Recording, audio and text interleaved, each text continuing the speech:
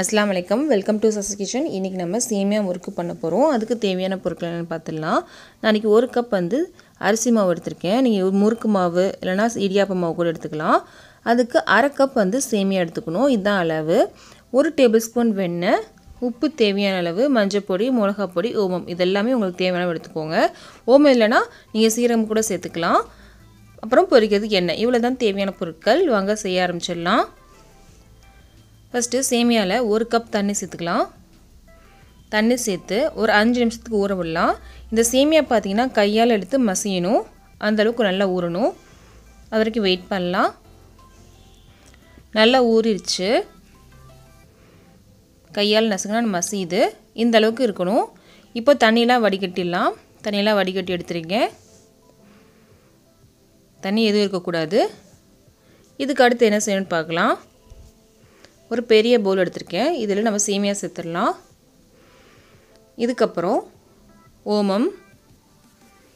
மஞ்சள் பொடி மிளகாய் பொடி இதெல்லாம் சேர்த்துறலாம் இதெல்லாம் உங்க காரத்துக்கு தகுந்த மாதிரி எடுத்துக்கோங்க மஞ்சள் பொடி வேணாம்னா நீங்க அதுக்கு ஸ்கிப் கூட பண்ணிக்கலாம் அப்புறம் வெண்ணெய் அப்புறம் உப்பு நான் எடுத்துர்க்கிறது சால்ட்டட் பட்டர் அதனால உப்பு கொஞ்சம் கம்மியாவே சேர்த்துக்கிறேன் அன்சால்ட்டட் பட்டர் கூட நீங்க எடுத்துக்கலாம் இல்லனா எண்ணெய் கூட சேர்த்துக்கலாம் இதெல்லாம் சேர்த்து நல்லா பிசையணும் கையால நல்லா பிசைஞ்சிரணும்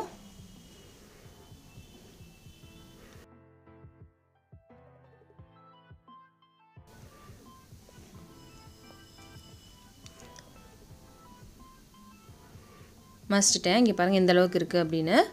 இப்போ அரிசி மாவு சேர்த்துடலாம் இத சேர்த்து நல்லா கலந்து விடணும்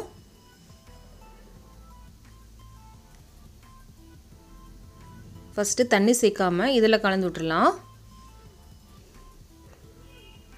இது சேமியாலாம் தனித்தனியா ஆகாதுங்க எல்லாம் சேர்ந்துரும் எல்லாத்தையும் ஒண்ணா கலந்துறணும் அதுக்கு அப்புறம் தான் நம்ம தண்ணி சேர்க்கணும் இங்க பாருங்க எல்லாத்தையும் கலந்துட்டோம் இப்போ கொஞ்சம் கொஞ்சமா தண்ணி சேர்த்து பிசைஞ்சிரலாம் முறுக்கு மாவு மாதிரி இருக்கணும் ரொம்ப தண்ணியா இருக்க கூடாது ரொம்ப கெட்டியா இருக்க கூடாது அந்த மாதிரி பிசைஞ்சிரலாம் இந்த டக்குன்னு செஞ்சிரலாங்க டேஸ்ட் பாத்தீங்கன்னா டிஃபரண்டா இருக்கும் நான் சொன்ன பொருட்கள் எல்லாமே எல்லார் வீட்லயுமே கண்டிப்பா இருக்கும் நீங்க கண்டிப்பா ட்ரை பண்ணலாம்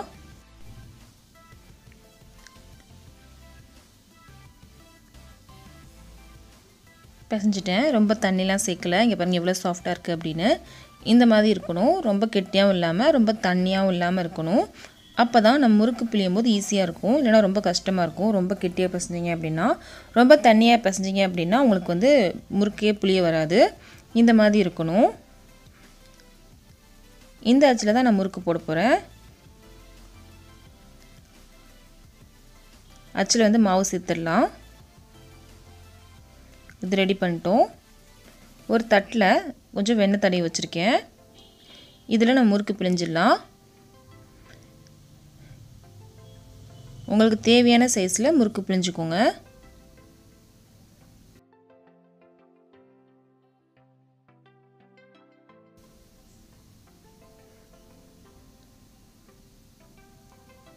வெண்ணெய் எதுக்கு தடவிருக்கேன் அப்படினா எடுக்க கொஞ்சம் ஈஸியா இருக்கும் அதுக்காக தான்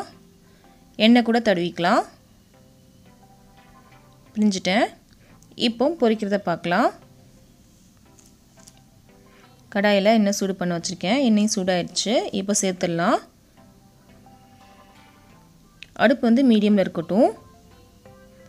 இந்த கடாய்க்கு நான் 3 சேர்க்கிறேன்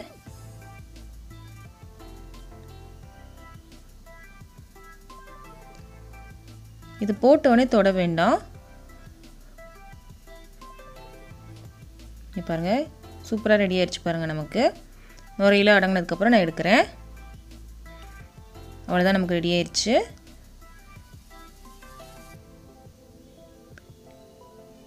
இப்போ அடுத்து சேர்க்கிறேன்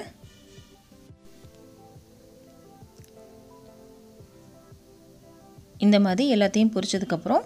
நம்ம பார்க்கலாம்